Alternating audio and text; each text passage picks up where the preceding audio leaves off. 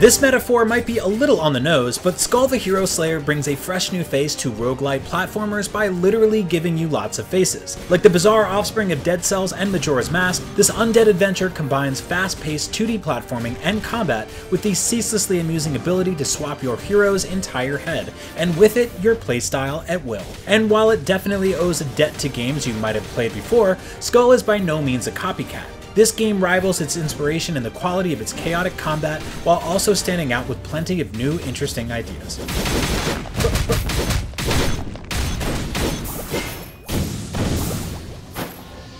As with all roguelike games, the key to getting better at Skul is in both learning the enemy types and bosses you might face in any given area of a randomized run, as well as permanently upgrading your character's base stats and gaining perks that make you a bit stronger with each attempt. But where Skul truly shines is in how its head-swapping idea manages to keep its grind sustainably fun even after dozens of hours of failure. The push of a button transforms your meek little skeleton adventurer into an entirely new monster, like a slightly morbid body-snatching curvy.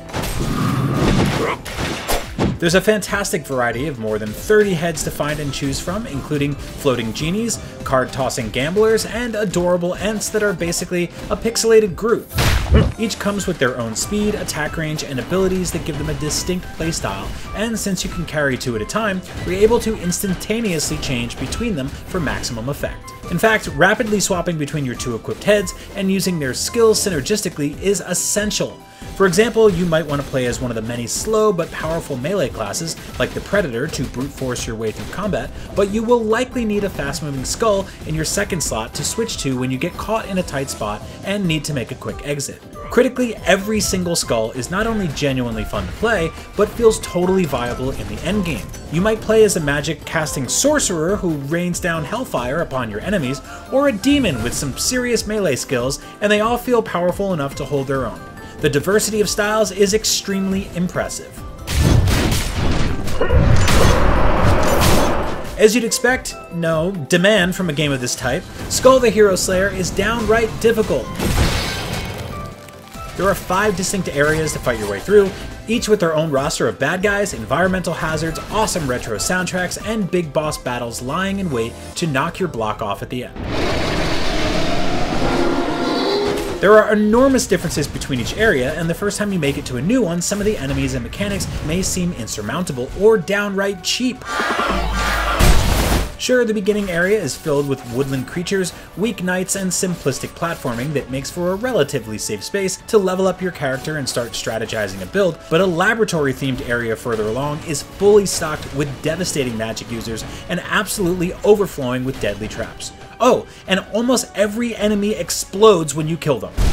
Also, there's this lady who constantly summons an army of servants to hit you with brooms and plates before running away like a coward.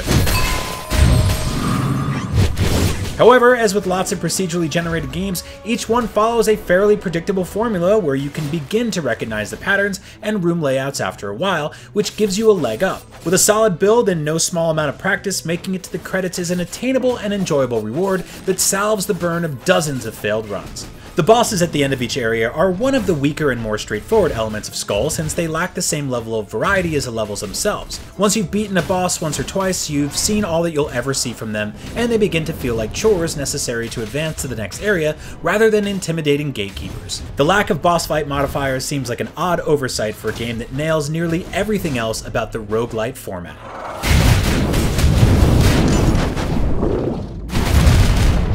Another area where Skul isn't quite at the head of the class is its story. Last year, Hades raised the bar for storytelling in roguelite action games to godly levels, and while Skul does its best to tug at the heartstrings, its tale of the age-old conflict between the Demon Kingdom and the evil nation of men is not particularly well told. The translation from its original Korean dialogue into English is fairly poor at times, and the brief snippets of conversation that take place after each boss battle come off as stiff and a bit awkward, which isn't helped by the fact that the twists and turns of the story are about as predictable as they come. That said, there are some compelling characters that shine through, like the shape-shifting witch who helps you along your journey, and a cowardly death knight who loves knitting and interior design. Even where the story stumbles, Skul's retro world of skeletons and knights is absolutely dripping with charm, from its beautiful pixelated art style to its role reversal in which the demons are the good guys and the humans are monsters to be slain. Slashing, hopping, and exploding your way through each area again and again only makes the world and its characters more endearing, not counting the few aggravating enemies like those castle servants that might make you want to pull out your teeth with carpenter's tools. Skul the Hero Slayer is an original take on a well-established genre, using its novel head-swapping mechanic to put a plethora of unique playable characters front and center. Though both its story and boss variety leave something to be desired, the quirky characters and satisfying fast-paced combat offer a reason to bone up on your skeletal skills even after the credits roll. For more, check out why Hades was our Game of the Year for 2020, and watch a review of Spelunky 2. And for everything else, stick with IGN.